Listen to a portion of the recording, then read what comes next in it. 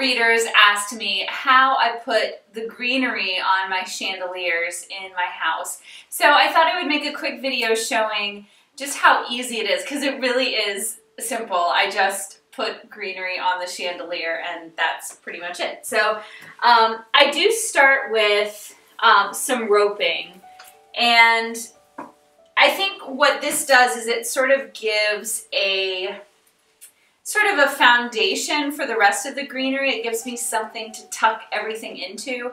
If I was just using branches, it might be a little too loose. So this is just some roping that is a mixture of a cedar and a white pine. I got it from Wegmans. You can get these at the grocery store, at even at like tree farms and stuff like that, or a hardware store. And I've got a length cut that's gonna wrap around maybe like 1.5 times. You don't want this to get too thick and bulky. And I'm just sort of loosely wrapping it on the arms of the chandelier. And then I want to press down the branches to make sure that none of them are coming in contact with any of the lights. Even though these lights don't get super hot, it's just not a good idea to have lights and greenery together if you can help it. Okay, and then, so, I mean, you could just leave it at this, really, but I like them to look a little bit fuller. I'm making sure that the greenery is sort of hanging down in an even way, so there's not like one big branch hanging down on one side. I'm going to tuck in some more white pine sprigs. And I'm literally just sort of tucking them into the roping that I just put up there.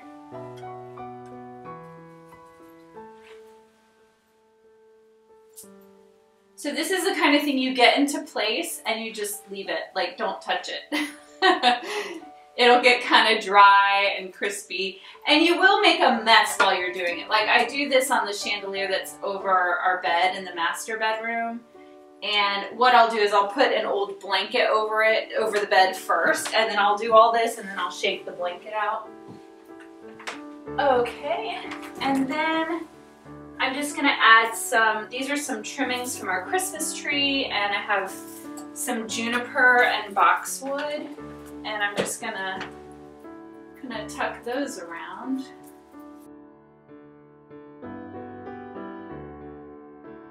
I think the key to mixing greenery so it looks really great is to, whoops, is to mix it so that you have a lot of different varieties. Even though it's all green, some of it's more blue-green, some is yellow-green, some of them are, you know, you have sort of the more needly ones, you have feathery branches, and by putting leaves together that have a bunch of different texture, it just looks a lot more interesting than using all white pine or all cedar. So I like to mix in as many varieties as I can.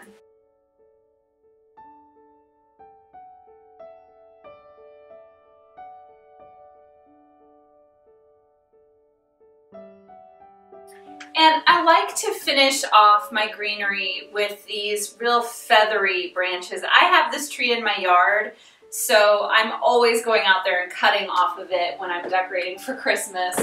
I think this is some kind of a cedar. I'm not really sure. Maybe some of you know what these leaves are. But I found that these are just fantastic for filling. They just provide a lot of I don't know, they're just really full. Oh, we got a jumper. There we go. They're just really full, and I like to sort of, they're easy to sort of thread over the lights like that and to dangle them. And then what I would suggest doing is every once in a while take a step back and make sure that it looks even and that it's looking the way you want it to. And don't overthink it too much. It's supposed to be just very loose and a little wild, and it looks so pretty when you stand underneath it to see the little crystals peeking through the greenery. And again, just do a last double check to make sure you keep the greenery away from the bulbs.